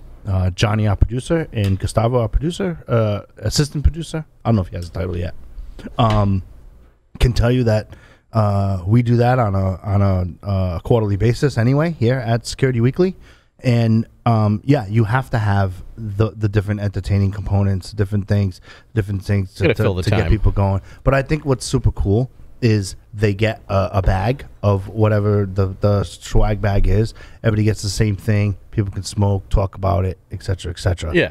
And be a good experience for people to do. Yeah, you'd get it if you actually attended the event, but they still offer it so you can do it virtually and you still get the bag. Yep. So it's pretty cool. Yeah, that virtual will be a thing through at least Q3 of next year, if not next year. Well, I'm sorry. I keep them. We're in. 20, yeah. With the 9 more months. Right. Sure. 9 more months next year. Yeah. Happy New Year. Yeah. Definitely. For sure. And I wonder what events are going to look like. Not so much events that like you would attend to. You know, they have 50, 60, 70, 80 people. They're spaced out accordingly, etc. But like cons, like concerts, different things. I don't know. Like Vegas is going to be out a lot of money. Well, not a lot of businesses are going to be out because you have the spillover effect of businesses that benefit off of people who go, you know, like you think about it. Like, for example, here in Rhode Island, the Providence Bruins, Boston Bruins affiliate is now moving up to Marlboro, place up to Marlboro there and whatnot. And, like, you know, people who would go to a game would go to a restaurant after the game. Maybe they would go to a cigar shop. Maybe they would go to a bar. Maybe they would spend money, make an evening of it, et cetera, et cetera. And now that goes away. You just go to the specific event. Even though the virtual event or the event itself can make money, but the spillover effect of stuff doesn't. Right. And that's going to be detrimental to a lot of businesses as well. John, let's talk about the boom. How was that? Like, you lived it. Like, I mean, when I was in the industry as a retailer, I was extreme tail end of boom, and it was a boom. Not going to lie. Like, crazy boom. Buying cigars out of trash bags because sales reps were delivering them that way. Like, it was like Santa Claus. Like, when I say trash bags, I just want to give you a visual. Like they would just have all the bags and just freaking boom. And because reps sold cigars out of their cars. Absolutely. All vehicles, right? Yes, so you remember doing that, right? Sure, yeah. sure. Yeah, so take us, so I'm not off my rocker. When you know, you order 40 boxes, they're not going to just, and they were individual, they were still cellophaned, but they would just throw them in a trash bag and hand them in there, and then you could just go and cut your check. Did you come in, Joe? I know he's going to take us through the journey, but did you come in the middle of the boom or right before the boom, so you saw the boom start? Right before the boom ended. Like, okay. The boom was on. So you got to experience it. Experience a little bit of it and whatnot and whatnot. But it was a different time and atmosphere. But I want you, instead of hearing my stories over and over again, I want you to get John's perspective on it, because, I mean, obviously, he's boots on the ground sales rep. Although it was for a different company, concept and sales is still the same. Take us through that. Well, I started kind of in a ancillary business. I was selling matchbooks and matchboxes, and I had all the cigar stores in New England, and a number of my customers said to me, "You should be selling cigars. You're real good. We really enjoyed working with you." And I said, "Well, yeah. How do you do it? You know, how do you get an interview?" And one of the companies was interviewing, and went on the interview. I didn't get hired. So, okay. Went back to what I was doing, but in the meantime, one of my customers in Boston was having a restaurant was having a cigar dinner, and they invited me. They said, "Hey, you're one of our best reps. We want you to come in." And I said, "Well, I don't smoke cigars." "No, come on, have a good time. It's the best menu of the year." So I went, had a few beers, had a big bag of cigars. I said, "Let me give it a try. What the heck?" First cigar I ever smoked was a little boutique cigar out of Miami, Moore and Baudet, Connecticut mild cigar, and I fell in love with it. I couldn't believe how great it was. And having a somewhat of a personality that gets, when you do things, I jump in with both feet. I went into every cigar store now and buying cigars and trying them. And it was tremendous. Just so happens about 3 months after that company rejected me, they called me up and said, "Hey, we have that opening happened again because the rep that took it is going to take another territory. We want you to cover New England for us. And it was just a blast. I mean, you went into every different place. As you said, we sold out of the trunk of the car. We had display units with tubes, and we had wooden boxes with tubes. And you'd go into a convenience store. Hey, do you sell cigars? No. Well, how would you like to get in the business? And he'd say, okay. You'd say, here. And taxes at the time, Rhode Island didn't have a tobacco tax. Massachusetts didn't have a tobacco tax. Wow. Connecticut didn't have a tobacco tax. Holy so cow. you could just say, here, give me $95. Give you the money, and then you have to pay for it, send a check to the company to pay for it. After you sold, I don't know, 10 or 12, they would ship you cases of cigars. The biggest thing was back orders, and like anything else, you had to manage it. You had to make sure you took care of your customers, and I was at the second Orlando show that was held in the Marriott World Trade Center basement, for lack of a better word, the convention center. Because they, at the time, they couldn't do a whole floor. Like you wouldn't, when they had the big cons, there wouldn't be enough volume to like do like the grand ballroom or whatever. Oh wow! Yeah. It was just it was their convention center. So what year are we talking here? What decade? I want to say 97 or 98, and we're in there, and everybody's having a good time, and people are writing orders and back and forth, and somebody walked in with a Newsweek magazine, and the cigar boom was on the cover, and I looked at it, threw the magazine on the table. I said, "That's over." Everybody said to me, "You're crazy. We're going to grow. We're going to grow. We're going to grow." I said, "Hits the cover of Newsweek. Hits the cover of Time. It's done. Ride's over." It's drawing attention. Yeah. Well, ride's over for a couple of reasons, right? It's tax free. Well, not anymore. Tobacco tax. It's tobacco taxed less. It's not tax free entirely. Yeah. It's tobacco taxed less. And let's face it, most trends start on both coasts, and they work their way into the middle. And when it hits Middle America is when Newsweek or Time realizes it, and they put it on the cover. So that was in August. A couple of people bailed after that, and then slowly but surely I could see business is slowing. I heard there was an opportunity with one of the top 3 companies in the industry. Put out some feelers, and got an interview, got the job, and I was there for 18 years. But by that time, the boom was pretty much over, and now we were going to stores and trying to move inventory around from one store to another because somebody might have been heavy on Upmans but light on something else, so we would move the cigars around. So what are you thinking about now, like last 5 years, last year, seeing what you saw before? Do you see any signs of that coming back? Not really. When the boom happened, everybody was totally unprepared for it, or at least all the manufacturers were. And they were getting salesmen from, in some cases where manufacturers had a domestic cigar division and a premium cigar division, they were getting guys out of domestics to sell the premium cigars. Everybody, it was a learning curve. Everybody was learning about cigars. We were teaching about cigars, and because the consumers all wanted to know, because they didn't know anything. You know, Cigar Aficionado took off because the consumers really didn't know anything. And for the longest time, Cigar Aficionado was educating people. They still do, more so now online than they do in the magazine. And so for the first events, cigar dinners, events in stores, kind of events, I remember going down, you mentioned Steve Saka earlier. I remember going down to the Javits Center in New York, where they had a big cigar event, and running into Steve down there, and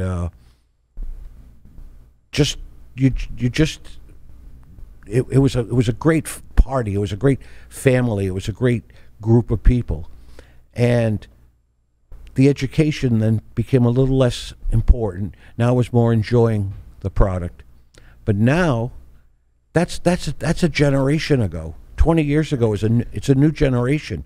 The 50-year-old guy who was just getting into cigars 20 years ago is 70.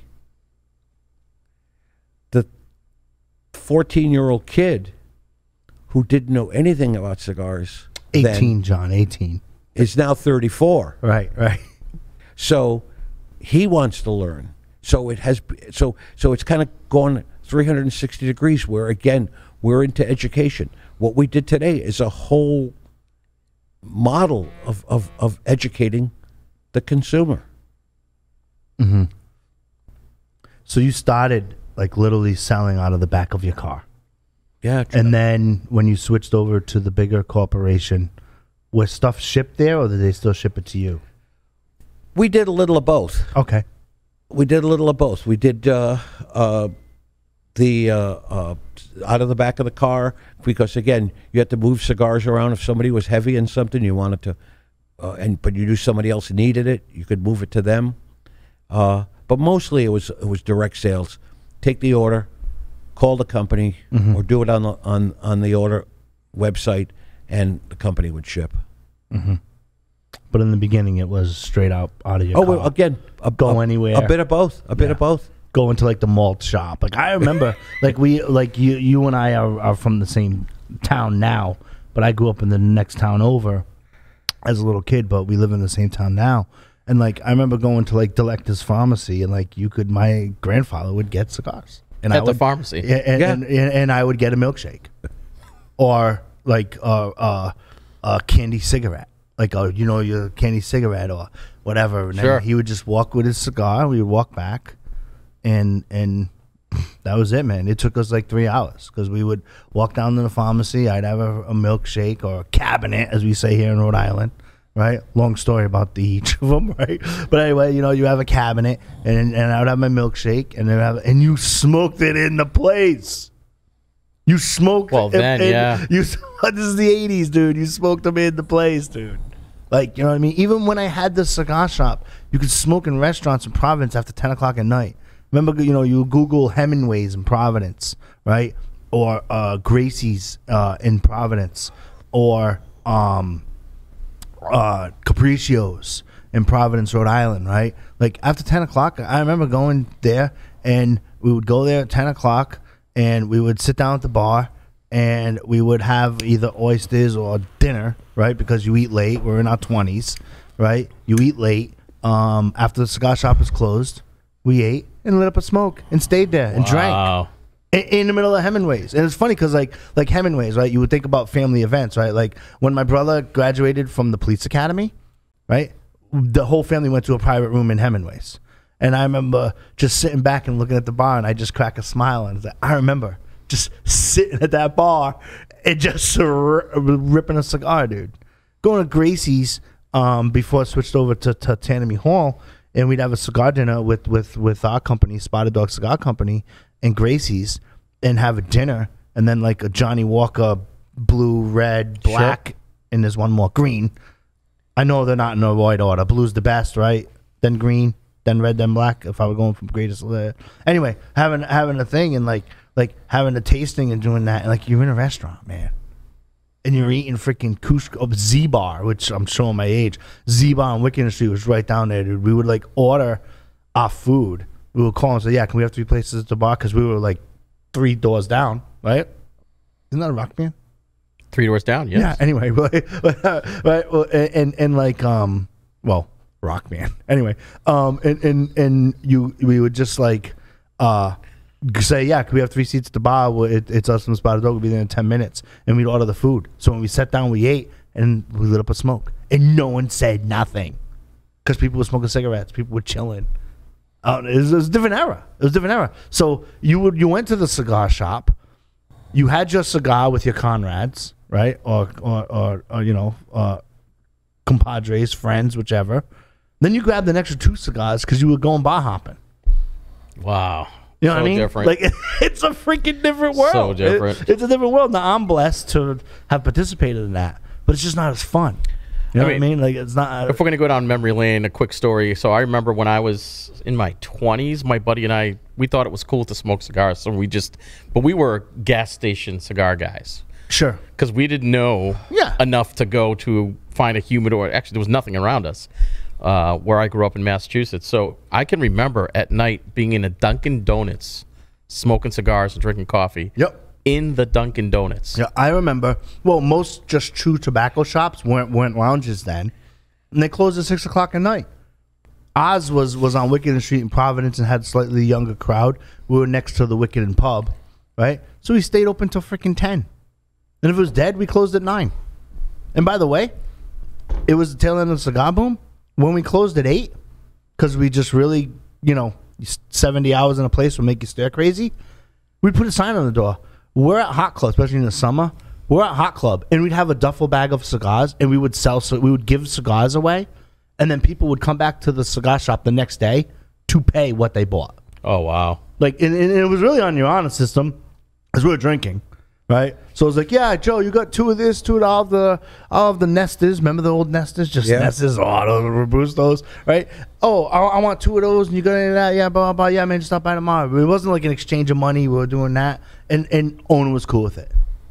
Because when we showed up, we would show up there. There was one day. It's always like that first day of when, like, here in New England weather, like, you get, like, the first gorgeous day. We weren't sitting in a cigar shop. Everybody was enjoying the first gorgeous day. We'd fill a backpack full of cigars and walk down to the Hot Club. And we'd be there from noon till outside. Noon till midnight. Yeah. And there was sometimes we'd have to run back up the shop. Get more? And get more cigars. And then people would come back. It's crazy, dude. And Ona was cool with that. Because why? Because with us, 20, 30 people are sitting at a freaking section on the deck just smoking cigars, hanging.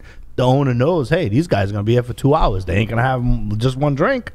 You know what I mean? So it was just a different era. When I was in the match business, we used to on Wednesdays there was a young lady in Boston. She went by the moniker of the Cigar Lady, and she would work out of both Peretti's and Ehrlich's at the time, and knock on doors in the office buildings, law firms, wherever, and peddle cigars. And she'd go in and take orders on a Monday and deliver Wednesday. Somebody would order Wednesday, she'd deliver Friday. But Wednesday nights, she used to have an event down in the downtown in the financial district at one of the bars, and they would provide some food. And usually it'd be a different distiller or a different beer company that would provide liquor to taste.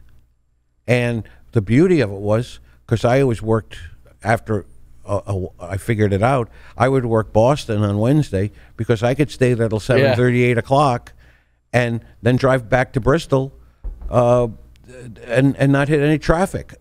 Right. And have a good night. And have a good night. Yeah. That's what escalated me. When I was with corporate, I was working in Waltham up that 128 strip, and I would get out of work and go hit a cigar shop up there. I'd go to like Watch City or Courthouse Cigars up in Dedham. Sure, yeah. Right? Because I would go there. You drive 20 minutes to Dedham through the back road, sit at Courthouse Cigars, then at 7 o'clock, and I'll boot home. But if I left home at 5 o'clock, I'd be home at 7:10. So what the heck's 50 minutes? Right. It's 50 minutes, and I enjoyed my cigar. And met people who I wouldn't normally meet. Yeah. And it was just a different world. Totally different world. Oh, it was fun then, and it's still fun today. Yep. It's just different today. That's all. It's different. I was going to say it's different fun. Yeah. It's different, Cool. We need to do the before we wrap up the show, we need to do final tasting. We need to do final tasting notes and the reveal. You want to do a reveal first and notes? Or no, notes? Let's do the notes. Okay. Nelson, go. Well, I've continued to get pepper and citrus through. I mean, this has pretty much been consistent for me. I think the pepper increased a little bit as I've been going. I definitely getting fruit. And that there's a subtle of the campfire in there somewhere. Yep. I like it. But I mean, that I would say the predominant flavors I'm getting is the pepper. I could definitely get it on the retrohale in the back of my palate. The citrus, the floral keeps coming up, but I don't think it's the floral. Haven't done. Here's my takeaway, and you can chime in as we go. Haven't done. This is my third blending seminar that I've mentioned, and the format of all three are completely different. It gives me an appreciation of the importance of smoking your cigar slower, so you can drag out all of the components of the cigar. Any cigar, I don't care what it is, and I've often said this here when I started Stogie Geeks, and I would do a review, and then I do a review like as the years progressed, and I'm starting my 4th year here, right? Every year I've smoked cigars slower, but having gone through this, I think I'm going to smoke them even slower. You've, like I said earlier, you've made a conscious decision to say, how many times have we talked about this? You drop your son off. Yeah. You know, and so if by dropping if you know you've got 45 minutes. Yep. Don't buy a Churchill. Right. I buy a Robusto. Right. If you know you've got an hour, buy a Toro. If there's nothing, I don't think there's anything worse than having cigars. When I'm driving home, if I'm 10 minutes away from home, I've got half a cigar. I'm kind of upset. Right. Yeah. I drive around. I drive around, or I'll take a long way home and do that there. And yeah, for sure. So, question. Yes. Would you buy this cigar? I would. See, I think whatever it is, like I'm trying to go through a Rolodex of your portfolio in my head, right? And whatever it is, it's going to give me a newfound, a new appreciation of the process, and not the Alec Bradley process, or just the whole process of that, and the importance of slowing down the cadence of smoking and truly enjoying that. And I've picked up tons of tidbits here today, there. But getting back to the components, I can see where there is a fusion of how we had the separation. My only thing moving forward is how's my brain gonna like not want to do that for like almost every cigar we smoke?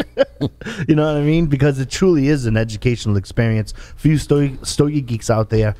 Definitely you want to go to a blending seminar when COVID restrictions open up and things open up, or if your local tobacconist is doing that there too. Yeah, even though you can't break them up, you can still identify, you still know what the wrapper binder filler is, and you can try different sticks. And to Joe's point, smoke it. So one of the things I power smoke, there's no question. When I first started, I did exactly what John said, which was take my time, really experience it. And I think I've gotten bad at that. I power smoke now. Mm-hmm. So, great point on that. Yes. Definitely slow down. But I think you can still sort of get this experience if you try different binders, fill it, and then try to taste them, which I think you've actually talked about. What? That you can smoke something and be like, all right, I know this is a Honduran wrapper. Sure. Right? Yeah. Yep. I think you can start to get to that if you do it slower and experience more of the different leaves. Well, remember when I said before about cutting it and cold drawing it and tasting the tobacco to the tip of your tongue? Altadis makes what I believe one of the finest cigars that money can buy, in the Romeo Vintage Toro glass tube. Mm-hmm. It's a mild cigar. If your tastes aren't to mild cigars, I'd say give it a try. But the thing that I've noticed with that cigar is when you cut it and you cold draw and you taste the tobacco to your tip, you're going to get that fruity. You're going to get the dried fruit, the little bits of fruit that you see in a fruit cake. Yep. Kind of taste to it. It's real sweet, but when you light it, the cigar just smokes tremendously. And to that point, that's why I do it. And that was probably one of the first cigars I ever did it to. Mm-hmm. Here's how I want to if you look at the logistics of the show, this process usually takes about 2 hours, right? We didn't rush through it at all. No. Right? You should talk to corporate Alec Bradley and do a virtual event. So in other words, I'm making the time up 6 p.m. Eastern Standard Time or 7 p.m. Eastern Standard Time. You come here in studio, do that, do an online broadcast, ship product to them before, and give the Stogie Geeks an opportunity to have a virtual blending seminar. You know what I mean? Okay. Like have them do that, because number one, and we can arrange it so that they can have questions and answers. They can either flash us an email or whichever as we're going through, as opposed to going through either different stories or maybe do like an Alec Bradley profile of each stick intertwined or something like that. But put together a virtual event to do one of these, but not only for just us saying, hey, look what we did and they could do it, right, but for that Stogie Geeks listener who would like to participate in that. Stogie Geeks, if you want to participate in that, email me at joeh@stogiegeeks.com, just so I can get kind of like a marching tally to report back to corporate Alec Bradley and let them know if there is an interest for that, because I truly think that that would be a super cool experience to do one of these. Do it together, yeah. You know what I mean? So it'd be basically the same format.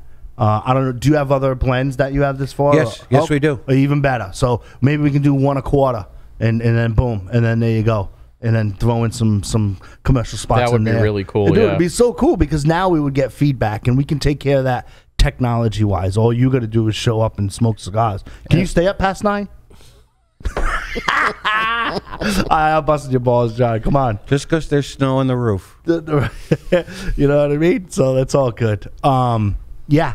Final thoughts on this before John and I or you request a reveal or try to, like, what do you think it is? Like it's so tough, right? Because we've had all the different components. I think it's even tough because, again, I haven't had I've had the Tempest, the Quorum, the Prinsado's one of my favorites. I'm gonna guess the America. The America? That's my guess. It's a solid. Yeah. I don't know. I mean, I don't know. I mean, it's not a filthy hooligan. There's no Condella in it. Right? All right, so that eliminates Captain that. Obvious. Right. It's not a Pensado. It's not shaped like that, because I asked you that before. Yeah. I was thinking black market, but I think it's too light to be a black market. It's weird, right? Because I'm kind of like, maybe it's a black market. I'm not too sure, but I know it's not a Max. I know that. America's a good choice. That's a solid choice. I don't know. Right there. That's a solid choice. Do you want to give us what it is? Well, you mentioned Tempest. You said you smoked it. Was it the natural or the Nicaraguan? The natural. This is the natural? This is the Tempest Natural. Son of a gun. The original? The original Tempest Natural. Like the OG original? Well, the ones that we're selling today. No kidding. I wouldn't have guessed that. No. So this is a Tempest Natural. Yeah. So you would get a floral bouquet, pepper, zest, lemon, all of that jumped into one. Wow. Now I wonder, so now I'm going to wait, smoke one, because we did this after dissecting it first. Yeah, so all of those different components are super fresh in your brain. Exactly. I'm wondering, will I get the same experience? Well, you notice you have a second one. Oh, yeah. Question. Did you like all three compared to this? Or I can taste the difference. The T2, whatever it was, the second one, probably my least favorite. I think it's just because it was stronger for me. The first one I liked because of the transitions. Yes. Right? The first one fascinates me. And while the third one was a little more peppery than the other two, I like that. Again, I keep describing it as a campfire, but I really enjoyed that. And I did get some of that on the actual Tempest itself. It was good. Tempest Natural. You got me, John. Yeah. Because I was like, I don't know if it's a black market. Black market's, to me, a little bit more punchier, right? The black market Esteli, by the way, home run on that stick there. Project 40, home run on that stick. I talked about that when I was on my way up to upstate New York and I got stopped by the cop. The only thing that ruined my Project 40 was the $380 ticket that I got from Bolton up there. Wow. Yeah, don't do 90 on your way up to upstate New York with Rhode Island plates, FYI. Anyway, officer, I should have known better. My brother's on the job. Yeah, that's great. License and registration. Those New York guys don't mess around. There you go. And then I've often said, like, that week. So that was pre-COVID. So that was October of 19. Yes, yeah, because we just did 20. Yeah. So that was October of 19 time frame, right? And I said, so probably give or take a couple weeks with Stogie Geeks Reality to catch up and then get filmed and processed out. So November of 2019, I remember saying I'd be fascinated if Project 40 came out with a Maduro. And then lo and behold, you guys did. And super cool. That's a interesting stick. By the way, the cold draw on that Project 40 Maduro, lots of berries, lots of dark cherry on there. Super cool stick there. Always a fan of the Filthy Hooligan. I liked when it was the all Candela instead of Barber Pole. Super fan of the Tempest Natural there too, and looking forward to what you guys are coming out, and then also with Alec and Bradley. With the launch of their latest, you guys got a lot of super cool things coming up. So, looking forward to what's coming out from. Like Alec I said, Bradley. I wake up every morning, can't wait to go to work. Can't believe I get paid to do it. Right. Yeah.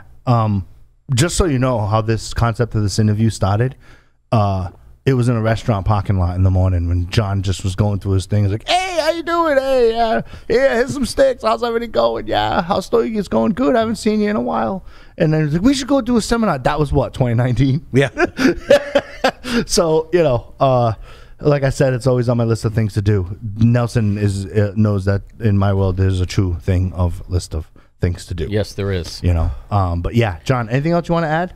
No, just thanks a lot. This was a totally unique experience, and look forward to doing it again. Yeah, we should do a virtual one of these and do, what are they called now? Virtual herfs? Yeah. Virtual blending herf. Yeah. And yup. Stogie Geeks virtual blending herf. Yeah, dude, we should do this. Stogie Geeks, Alec Bradley, virtual. We can put Alec Bradley first. Oh, we're getting to marketing. No, it's okay. Right? Alec Bradley presents. Oh, there you go. Let's figure this out before we go. Alec Bradley presents a blending seminar with Stogie Geeks. I see headlines. $59.99. No? I don't know how much these things cost. I don't know how much they cost. It depends. You could make it $99.99 and throw in freaking 5 or 10 sticks and give them a whole Alec Bradley platform. They can figure that out. That's all going to be figured out in a boardroom. I love that idea of also giving the audience a chance to actually have it with them. I mean, it's just going to be awesome if we can pull this off. I think it'd be a cool customer service thing to do, and I want to add that's one component because I get a lot of emails saying, Joe, you, Nelson, Drew, previous host, you guys always talk about this lounge experience. I live 45 minutes to an hour to the nearest lounge. I don't have a lounge life that you speak of, right? And now we're going to bring that lounge over to them. Then we can logistically pull it off because we do it here at Security Weekly all day, every day. 2021, baby. So absolutely. That'd be super cool if we could put that all together. yeah, John, thank you for your time. Thank you. Thank you for the opportunity. Thank you for being in the industry. And yeah, John made me an ambassador way back in the day.